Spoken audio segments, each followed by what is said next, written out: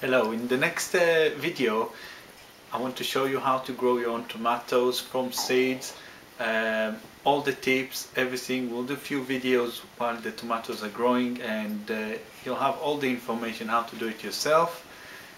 My name is Ofer, I'm from Best for Garden, and I would like to share with you informations and different gardening solutions. I try to grow tomatoes myself. I'm a garden designer and agronomist, and I moved to the UK 5 years ago, and I tried to grow tomatoes here in the UK with no success. Well, the tomatoes were big but green at the end of the season. The plants died, so I actually didn't manage to eat them or do anything with it.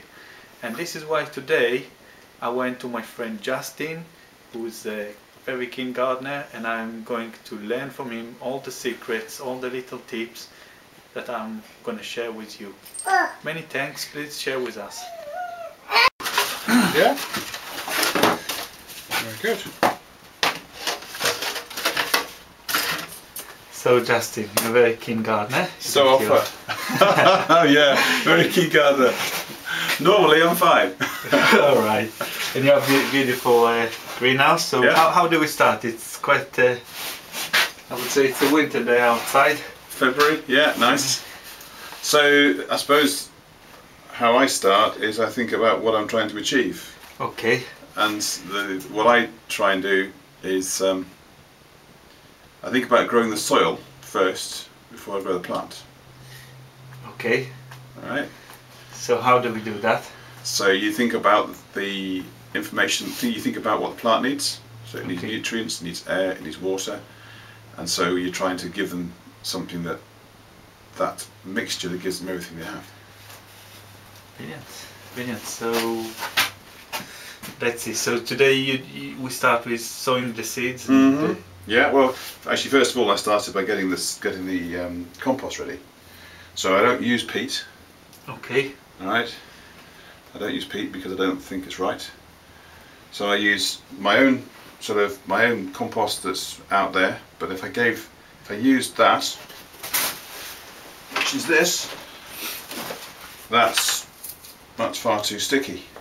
Okay. Yeah. So I have to lighten it. So that's the compost from outside. Yeah. Yeah. Okay. Yeah. So that's it's been what's the word? I've picked out the stones and the twigs and things. Okay. And that's it. So what I do is I lighten it with coir, which is this. So that's the coir, so you can get it in blocks or in blocks. So I buy a big block, stick it in the wheelbarrow, leave it for a day with water, absorbs the water, looks like this, perfect. Okay. And the other thing that it does, which the compost doesn't have, is also puts in carbon. Okay, brilliant. So carbon is an important part of growing plants. Yeah. So you put carbon in, and this is the carbon. Put the carbon, yeah. Yeah. The coir, that's the fibers of the coconuts. Sure. And let's make the whole things lighter and airy as well. Exactly. Yeah. So it's carbon and air, and the final bit is perlite, the white stuff. Okay, brilliant. So I add perlite as well to make sure I've got enough air in there as well. Brilliant. Yeah? Yeah. Alright. And then it's just a case of sowing. This stuff is easy, you just fill in the pots. And I'm going to put in, I've got 4 different types of tomato. Okay. Reason being, the chances are that 1 will do very well, 2 will be okay, 1 won't work. Okay. So I spread the risk. So I have different varieties, spread the risk, and I have 4 containers that I plant stuff in. Okay, that's brilliant. That's brilliant. So, shall I do that? Yeah, sure. Let's have a go. Yeah. Okay. Yeah. So very easy. Just fill it up, knock it off, and all I do then is make a hole in the middle. I'll put 2 seeds in each one, so effectively that'll be 1 variety, another variety, another variety, another variety. Oh, that's good. So I'll end up with 3 plants per variety, and hopefully. So so let's see what we got. So you made labels. I make labels, yeah. So we have crystal. That's an F1. Sun Gold. That was new last year. That's an F1. Red Cherry is just a, I say bog standard. It's just I don't know what it is. It looked nice. And the Sweet Million is an F1, and that's long trusses. So it's should be nice. I've tried various. What I do is I try various varieties to see what works best and what doesn't best. Brilliant. Yeah. So actually, because these are quite cheap seeds, I can put 3 of those in each hole. Did you know that price for tomato seeds per weight is more than gold? Huh? Well, that's interesting. I mean, what I've done in the past is I've actually saved tomato seed. You can save tomato seed really easily. I've done that in the past. Which one was that? That was Red Cherry. So you can't do it with F1s, but you can do it with like Tigerella, the sort of the old varieties. Okay. And yeah, you take out the seeds, put it in a jam jar, fill it with water, leave it for. So if you take this, so this is a Sun Gold F1, and I've got 2, 4, 6, 8, 10, 12 seeds. That's what I've got. So you handle these with a lot more love and attention than you do with the other ones. But having said that, it's fine. So I'm only looking for 3 plants. You see. Okay. I'm with 3 viable plants, and that's it. So that goes in there. That goes in there. Label, Sun Gold.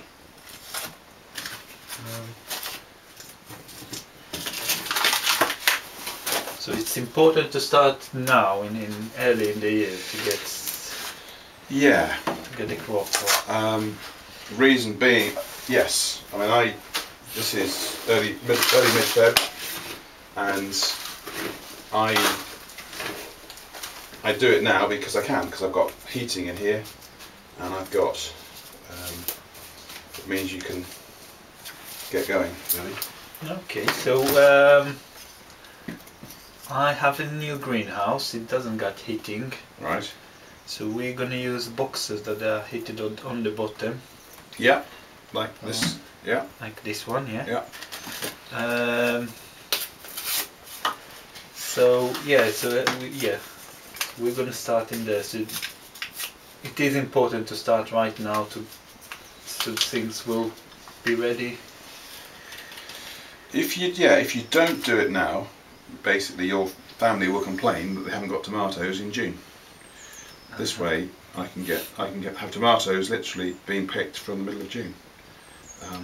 So that's the theory. Yeah.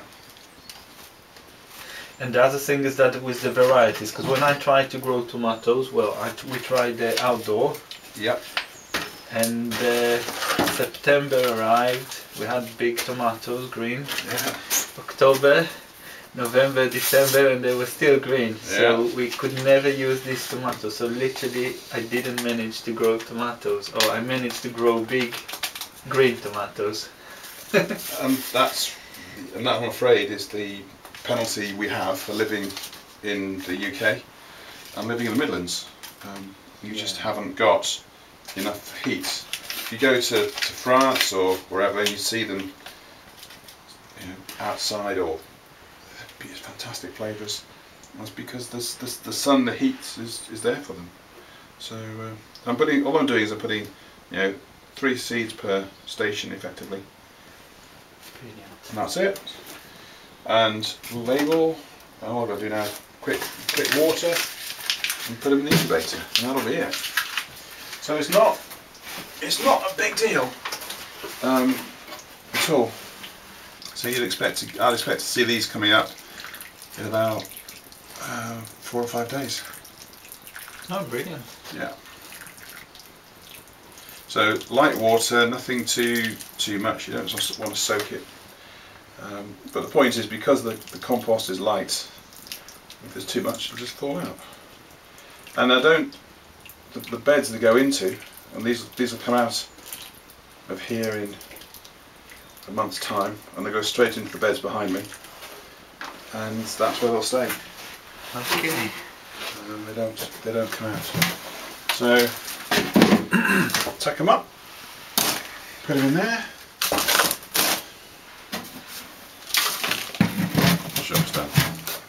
Brilliant. So just, here's Justin. And just show the beds where they're gonna be. That's the greenhouse. Brilliant.